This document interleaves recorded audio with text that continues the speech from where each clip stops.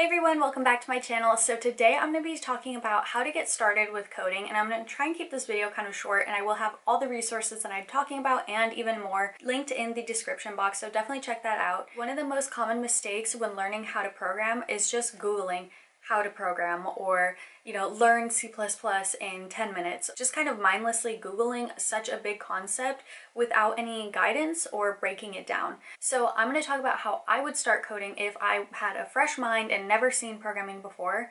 I would start with kids camps. But kid coding websites really break it down to the very basics, and they do interactive games, which honestly helps your mind kind of put the concepts and the skills together.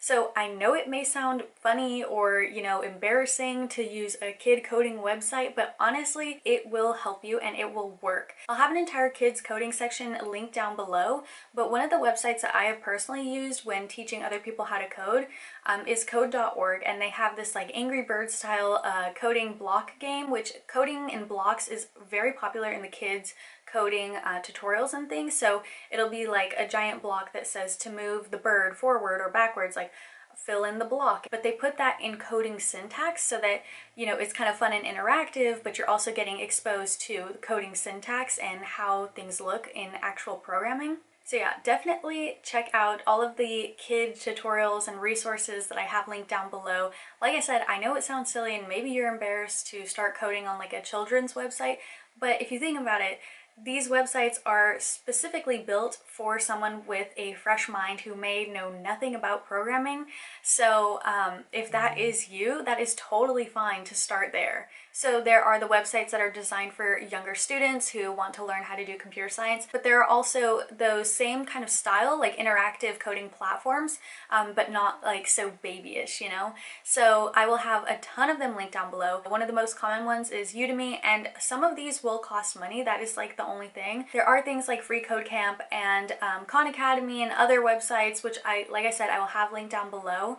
But a lot of times these more interactive made for adults programming websites will cost money. And there actually are courses like from Harvard, MIT, Berkeley, Stanford that actually put out their introductory courses for I think a small fee. Sometimes I think they're free, and that's another great way to kind of get yourself exposed to computer science and programming in general, and like what an introductory course at a major school would look like. And so when I say interactive coding platform, what I mean is that you typically be given a paragraph or like a little problem, and you code alongside that, and you have this thing called like a terminal or like your output screen. And so whatever you code, you can check your output and kind of work on assignments and little problems throughout the day. And they go by different modules, like different topics and subtopics within those. Yeah, but it's a great style of learning, because with programming, the best way to learn is actually to practice the code.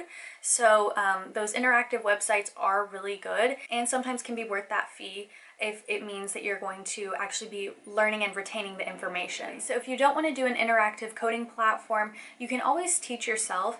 And I find that the best way to figure out what like topics and subjects that you should be teaching yourself is by finding a online textbook. So down below I have linked Python and C++ like textbooks that are split up into different modules. So reading online textbooks and articles is not necessarily the best way to learn programming, but what I have found is that using that textbook to figure out the chapters and how they split it up, and figuring out, okay, what should I be learning before I learn this next concept? Like, should I learn variables first or loops first? Like obviously you should be learning variables first. So figuring out the order of what you should learn is really helpful by referencing a textbook, because they have all the chapters lined out for you.